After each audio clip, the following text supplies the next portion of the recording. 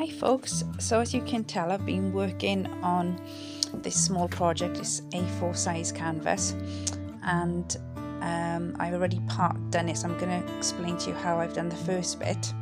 That little glass I used to mix up some colours with the sea colours, which I used neon blue, and I made a lighter version by adding white.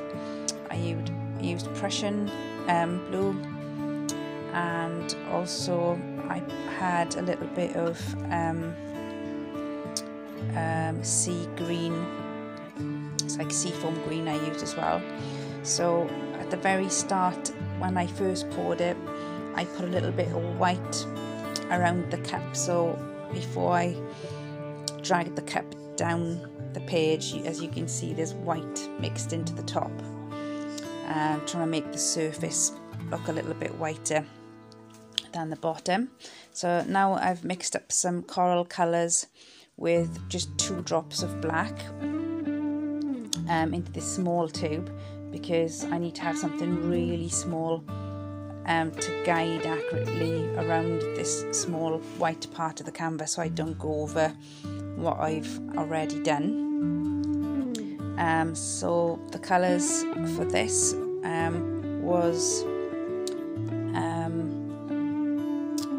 yellow ochre, and then a paler version of that by adding white, and then I had a neon orange, and about halfway after I'd done the first lot, I just added a little bit of black in before I added the other layers, and at the very end I add in another piece of black. So the bottom of the seabed that you can see now as it is, I added those colours on the bottom on top of the blue when the blue was still wet.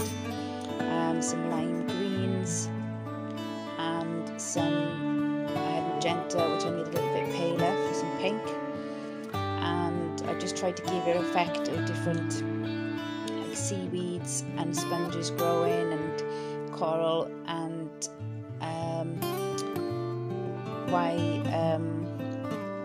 and also, sorry, the jellyfish as well. I added them when the paint was still wet, and I was using a cocktail stick and a barbecue skewer to drag the colours back into the blue.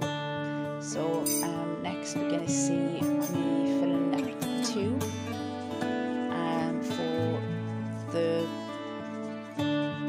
for underneath. I tried to mix some sandy coral colours together.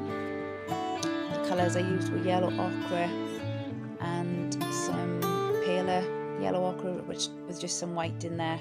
I drop in a little bit of black, just a tiny little drop after my first layer of paint, and I also used some neon orange in there too. So I'm just hoping as I lay it down with the tube that would be accurate enough so that I don't actually go over the parts that you can see already that's already dry.